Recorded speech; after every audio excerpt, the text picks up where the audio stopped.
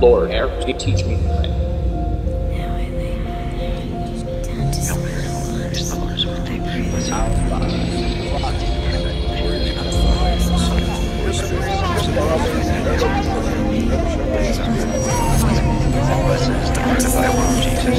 Holy Mary, Mother of God, pray for us sinners now.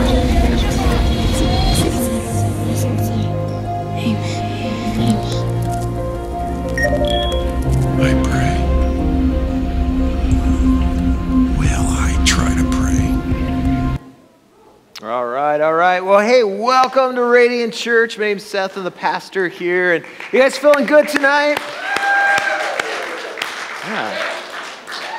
How can you not after that worship? Man, you guys, that was awesome. That was so good. And hey, can we, by the way, can we just appreciate, I think Chris and Lanny and Becky and Luke and Retha and all those involved in worship, because that's really, that's a big commitment. That's a lot of work. You know, it's not just Saturday nights, but I know you guys are here on Friday nights or sometimes Thursday nights just practicing. And so, man, just love you guys. So thankful for just, leading us in worship. So thank you so much. Hey, before we get into the message, just highlight some things we got coming up. One is in a couple of weeks, we've got the Great Pie Bake Off happening right after service. And really, this is the whole purpose of this event is really my not so shameless plug to basically try to convince Pam to make another apple pie. So, but bring your best pie. We're going to have some prizes we're going to give away. That's in a couple weeks. So bring that, and we'll just enjoy apple pie, cherry pie, whatever you guys bring for that. Yes, we also got fall back. So not only do you get your whole Sunday in front of you, but you get an extra hour of sleep tomorrow. That's awesome. And also I want to encourage you guys too, I'm not sure if you're aware of this, but about 4:15, every single Saturday night, Rob and Rhea are kind of fearless prayer leaders and warriors. They meet downstairs to kind of pray for the service and just pray for you guys and us as a church body. And I just want to invite you guys out there to be a part of that. So again, it happens every 4:15. Every Saturday night. It's right down there in the fellowship hall, and boy, we'd love to have you come and be a part of that. So with that, hey, we're continuing our series entitled Dangerous Prayers, where we've been sort of talking about some of those prayers that even when you utter the words, like there's just something about it that kind of gets the heart racing a little bit faster. Like there's a little bit of a gulp when you say it, right? It's those prayers that put at risk our comfort, put at risk the status quo, the predictable in our lives.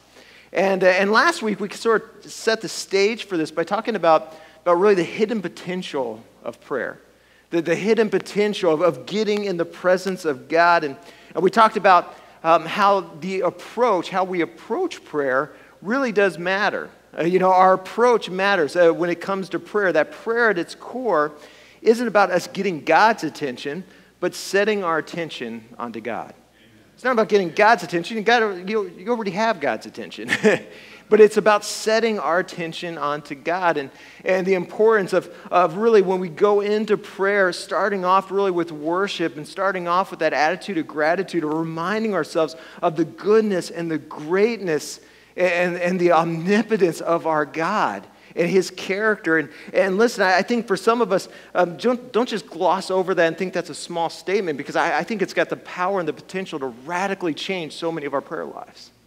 Because I think if you really took the time to set your attention onto God and His goodness, His greatness, the character of God, even before we go into all the requests and all those things, I think it would radically change what we ask God about.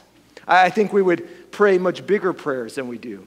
I think we'd pray much bolder prayers than we do. I think we'd pray much more audacious prayers than we do. I mean, when you know that the God of the universe is on your side and calls on us to approach His throne boldly, it would change the size of our requests. In fact, Paul speaks about this in Ephesians 3.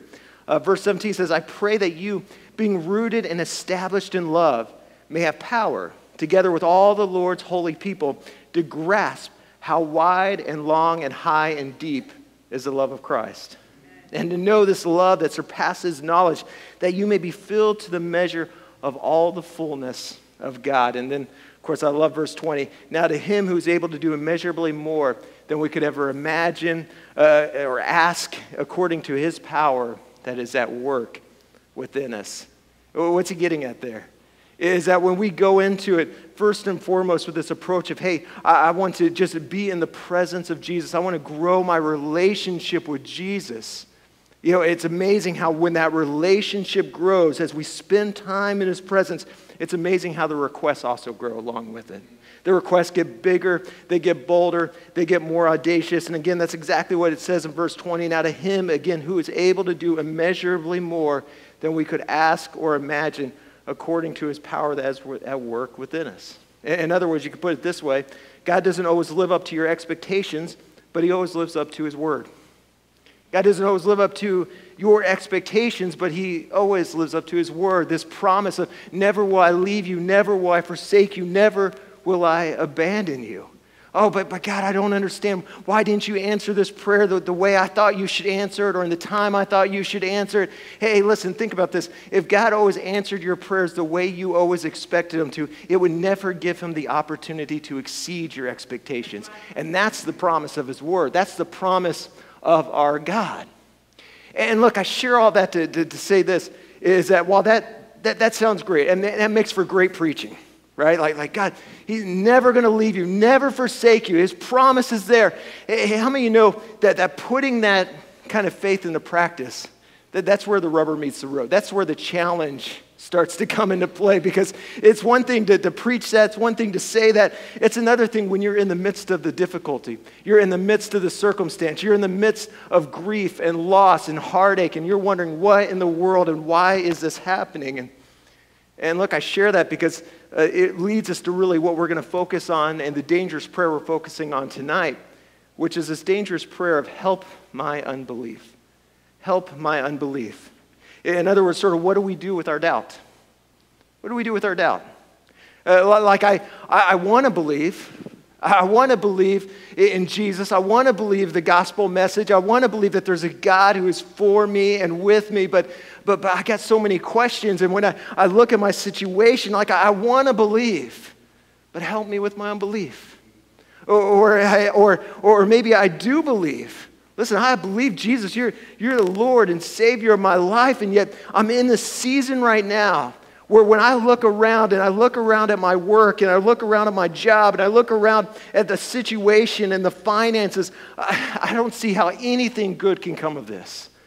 And it's like, God, I believe in you, but help me with my unbelief. And it's this question, it's really this plea, it's really this cry, it's this prayer that we're going to unpack in a story in Mark chapter 9. And I love this story because here's a guy who's wrestling with this very tension.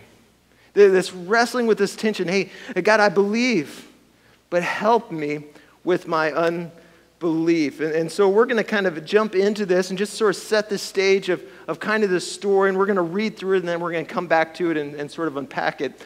But basically, it's a father whose son is possessed and being tormented by this evil spirit. And he's taken him to every doctor, he's taken him to everybody he knows, and no one can seem to figure out their answer. No one can seem to find the solution to the condition that his son is suffering with.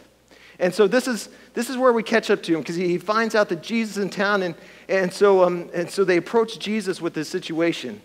And so in verse 20 of Mark 9, it says, so they brought the boy, but when the evil spirit saw Jesus, it threw the child into a violent convulsion, and he fell to the ground, writhing and foaming at the mouth.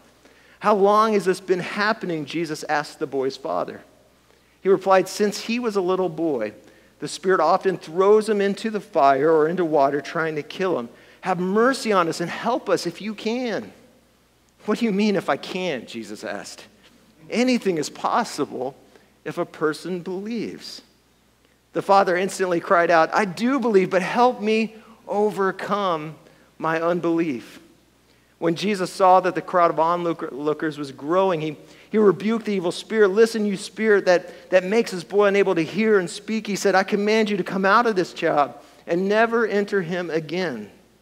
But the spirit screamed and threw the boy into another violent convulsion and left him. The boy appeared to be dead. A murmur ran through the crowd as people said, "He's dead," but Jesus took him by the hand, helped him to his feet, and he stood up. Afterward, when Jesus was alone in the house with the disciples, they asked him, "Hey, why couldn't we cast out that evil spirit?"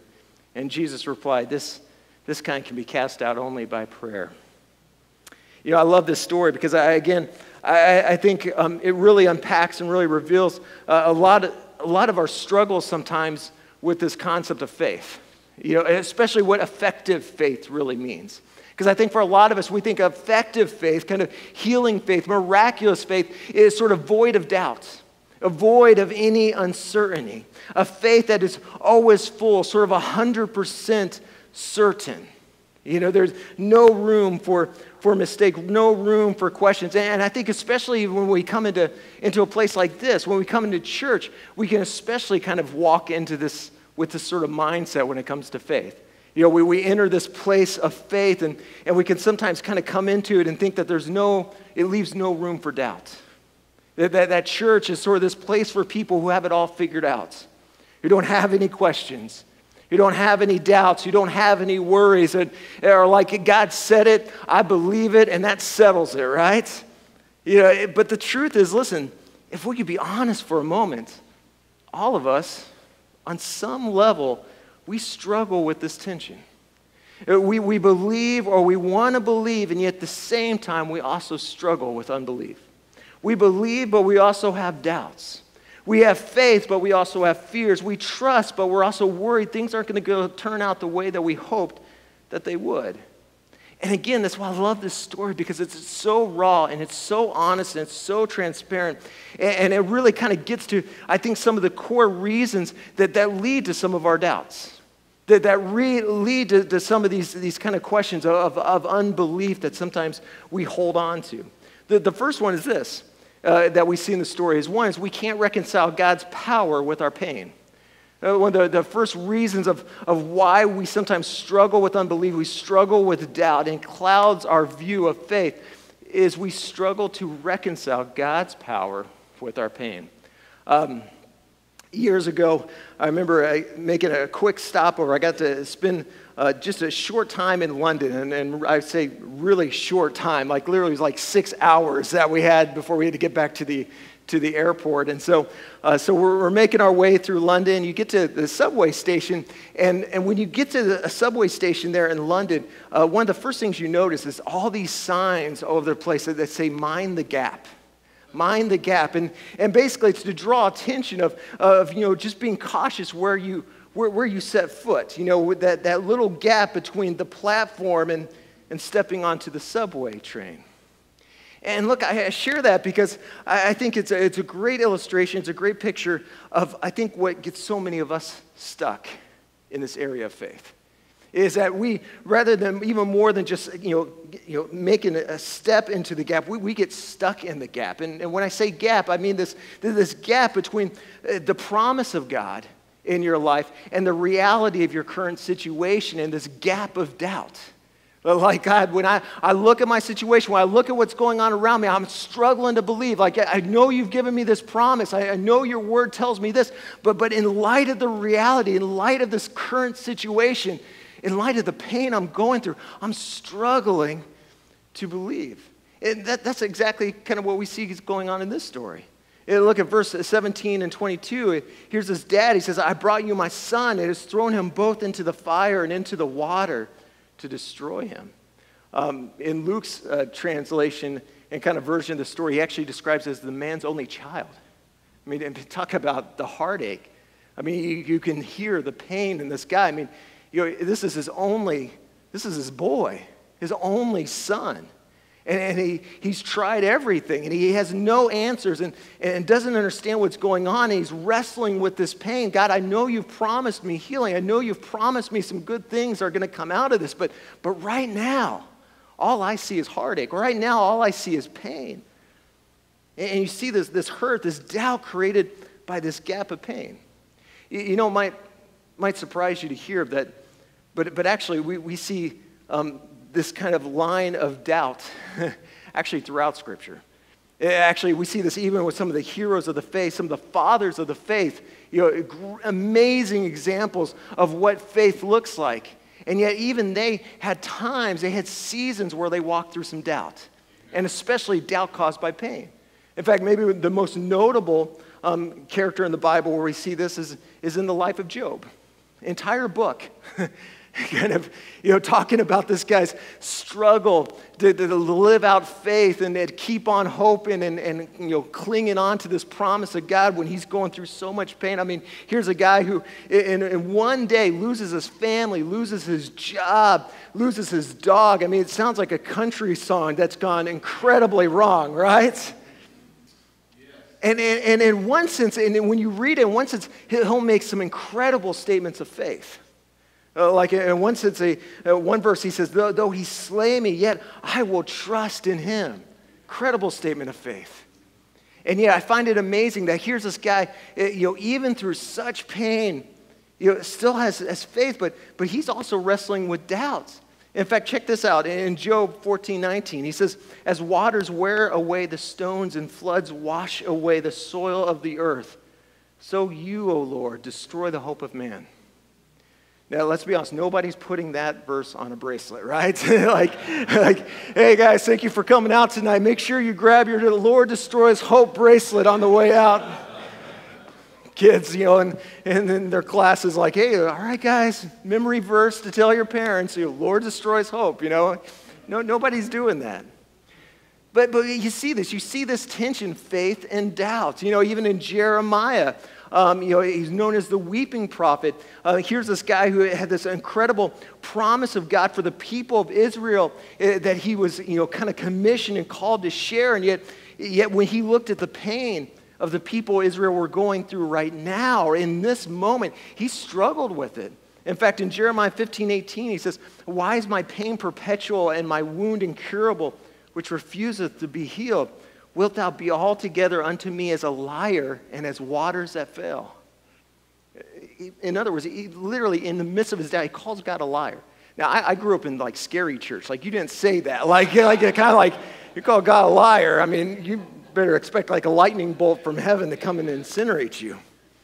But again, you see this tension of faith and doubt, and you see some of this doubt that one of the leading components behind it oftentimes is the pain, that gap between the promise of God and the reality and the pain we're going through right now. The second thing is this, is that sometimes creates our doubts in life, is we've been discouraged by his disciples. We've been discouraged by his disciples. As again in the story, it started with pain. My son, since he was a baby, had this problem. He's under attack. He's suffering. I don't know what to do. And on top of it, Jesus, I went to church, and they couldn't help me there. Like your disciples, they said there was help, and they couldn't do anything for me. Mark 9:18 says it this way. It says, I told your disciples to cast it out, and they could not do it. In other words, I tried it. I tried the whole church thing.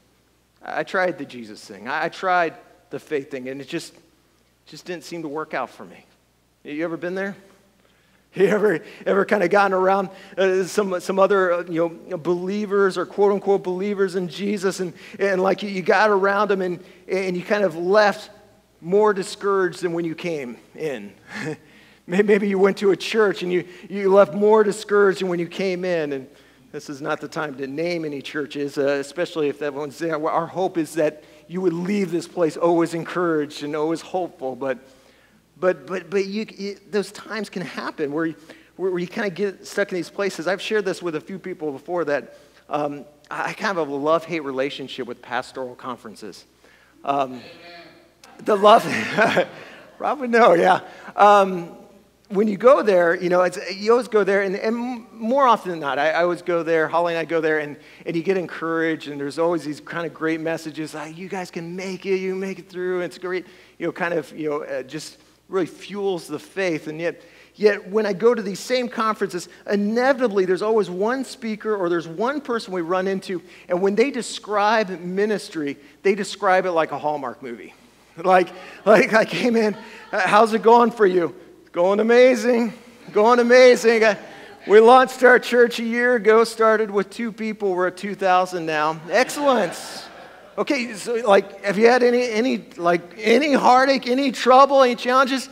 Yep, nope, can't think of anything. Hashtag blessed to be me. I mean, just. And again, our lives, I mean, you guys know what this feels like. I mean, you go on Facebook and you see, other believers, other, Christ followers, and it just looks like on the surface, like their lives are perfect. They have it all together. They got the perfect family, they got the perfect house, they got the perfect job, they got the perfect lives, and they just seem to have it all together. And in light of that, you walk away just feeling like, man, God, what about me?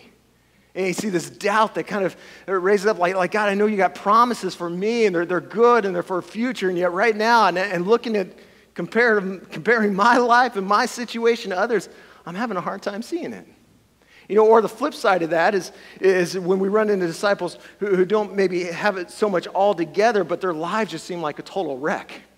Like when you get around them, and the challenge for us ends up being not this gap between the reality of my pain and his promise, but this gap between those who claim to be followers of Jesus and Jesus himself.